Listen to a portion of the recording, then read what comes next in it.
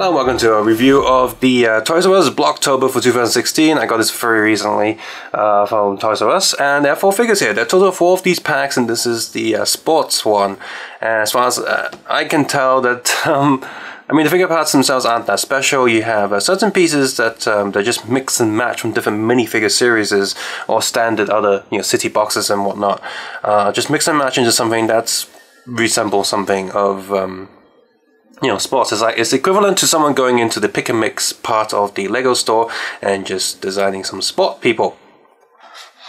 So as far as I can tell, this is set number 3. As far as I can tell, the idea of this box is the box itself is actually more valuable than the figures themselves as a collector's thing. And what they've done is they got a plastic sleeve here with the corners cut off so it doesn't damage the box or stabs you when you move it around, and there are 2 pieces of plastic tape, one on each side, that holds the box inside it, and you have this nice smooth feel to it. And the whole box is pretty solid, like it's got a lot of weight to it.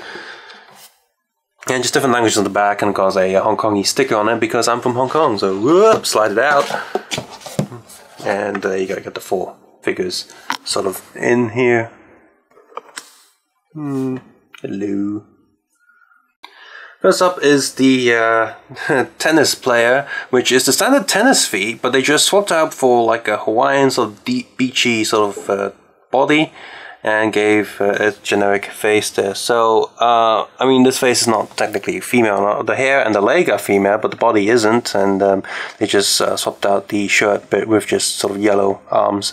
But this one's the one that makes the most sense, in a way. It's not quite female, but a little bit female. So this is a hormone transition tennis player. Hey, no hips or anything, but long hair.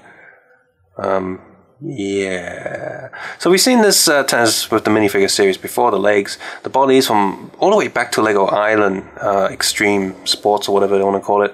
And this body's been around for a long time. The headpiece, I'm not sure where that's from, but I'm assuming it's just another generic sports head. And the hairpiece itself is decent. It's a decent hairpiece.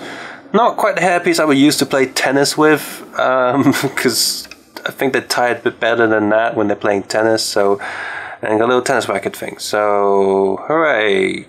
Maybe. What I assume is a sports car driver due to the body and the helmet making sense. And as always, none of these have back head prints, by the way. They're all plain on the back. So the top makes sense. That's fine. But the legs, for some reason, they're giving you like you got a little clip there that's used for like mountain climbing and stuff. Why would you want to have a loose metal piece when you're in a really fast race car? It doesn't make sense. So that's a bit silly. But we just thought, oh, red, green, red, that's something. Here's some red pair legs that we have. Surfer dude with not quite Speedos. Actually, my friend was commenting on that when he saw that. It's like, at least they painted black on the leg, so it doesn't really look quite awkward like it does on the back. Oh, flashing, flashing. This video is slowly becoming not quite PG. And yeah, standard hair that we've seen in many places. Doesn't quite fit the hair. I guess he's dyed his hair orangey and stuff because his beard's black. And I get the shirt and the pants makes sense, but the colors don't match too well. It looks kind of weird, to be honest. Doesn't look that good. Finally, we have this supposedly football player, American football, which you don't use your foot to, throw the ball around. So the body armor and the helmet's fine. The body itself is just plain. Legs are plain. That's also fine for the most part. But they've given him sunglasses head, which I don't know, if you want to destroy your eyes while playing American football, then by all means wear glasses like that when playing. It's silver glasses for. It's like, this is doucheballer.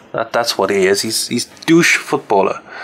There's a little bit of detail on the eyes on the sunglasses, a little bit of white dots print on it for like reflection and stuff. But yeah, he just looks like he's stupid. So my final conclusion is these figures are actually kind of crap overall. Kind of makes sense, not really. Kind of makes sense, not really. They all just feel like they were just leftover pieces that someone just like, let's just put these together. There you go, special box. yeah, really crap. The only value in this is A, you got it and you're just like, oh, I can use these as spare parts. So you take these figures apart, throw away the box, and just put these into a parts bin, that if you have one of those for many different minifigures. Or the other value is just the box for collectors. You say, hey, I have all the Bricktober stuff, here's all the figures in the boxes, there you go. That's it. I don't recommend buying this unless you just have to collect this. I don't recommend getting it. It's way overpriced what it is online. So, yeah, it kind of sucks. Subscribe, suggest, and comment below. And guys, take care and have a nice day. Bye-bye.